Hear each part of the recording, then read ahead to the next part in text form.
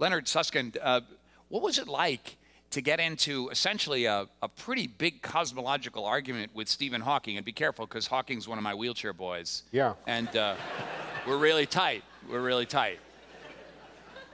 It wasn't that physical. What was it like? It was fun, and it was frustrating. It was incredibly frustrating. Stephen had a view which was very, very difficult to argue with. His ideas were based on very, very sensible ideas. A black hole is a place where nothing can get out of, but things can fall into it. And if things can fall into it and they can't get out, they're gone. But then the black hole evaporates. Stephen had proven that beyond anybody's doubt. And so things fall into the black hole, they can't get out, the black hole evaporates, poof, it's gone, just exactly as Brian said. It was unassailable. There was no way to argue the case. And yet, some of us, particularly Gerard and myself, very, very strongly felt that this really undermined everything that we knew about physics. Everything that we know about physics today, and even much earlier, was based on a principle of physics which is so basic that we sometimes forget to mention it to our students. It's the idea that information never disappears. And I'll tell you what that means. Information means distinctions between things. A hydrogen atom is not a oxygen atom. An oxygen atom is not a hydrogen atom. There are distinctions between these things. And it was a very, very basic principle of physics that distinctions never disappear, that they may get scrambled, that they may get all mixed up, but if you start with one configuration and you let it go, or you start with a different configuration which has different information and you let it go, they'll stay different. And Stephen was saying exactly the opposite. No matter what you throw into the black hole, in the end you get out exactly the same thing. It was extremely difficult to see what was wrong with what he was saying.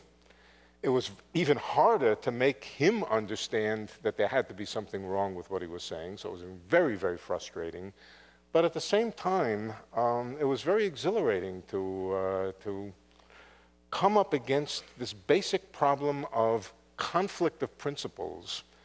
And if anything can break the impasses in physics, if there are no experiments available, it's conflicts of principle.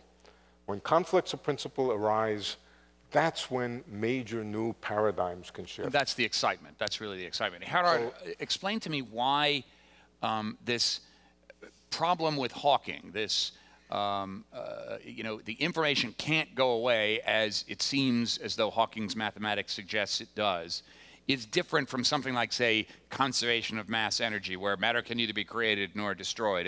It's different than that, right? Yes, it was a very fundamental problem. And the way I always saw it is Hawking was using quantum mechanics, in particular quantized fields, to derive his result. So quantum mechanics went in as starting point number one, and then general relativity and everything else, and they used all that to derive that black holes radiate particles. From that, it was derived that there was information, and there was information disappearing. Well, the fact that information disappears is at odds with quantum theory itself. So he uses quantum theory to derive a result which basically was at odds with quantum theory. So there had to be a mistake somewhere. I shouldn't call it a mistake, because what he did was by itself mathematically correct, and nobody doubts that. But the final result had something in it that couldn't be true.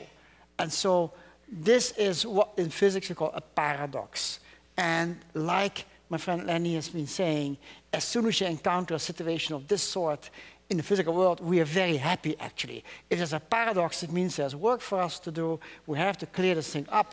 And if you look at the past, you know quite well that when people start to clear up paradoxes, new discoveries are being made.